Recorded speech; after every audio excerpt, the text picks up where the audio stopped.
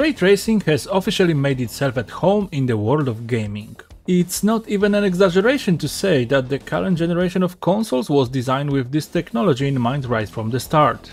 Ever since 2018, when the first RT-enabled game launched, we've been watching this flashy tech evolve before our very eyes.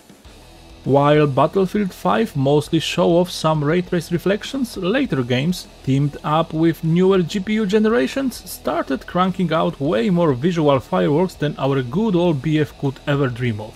And now, creeping onto the stage, still a little bit shy but clearly ambitious, we've got path tracing. This is the next big leap in simulating the physics of light. It takes us one step closer to photorealism in real-time graphics. It doesn't just track a single bounce of light, it goes all in with scattering, absorption and multiple reflections, serving up visuals that looks like they've been pulled straight from the Pixar render farm. In short, if ray tracing is a flashy gimmick, then path tracing is full-blown sorcery. The catch? This magic trick requires one hell of a GPU wand, and a few powerful spells to go along with it if you want to truly enjoy lighting that plays by the rules of physics.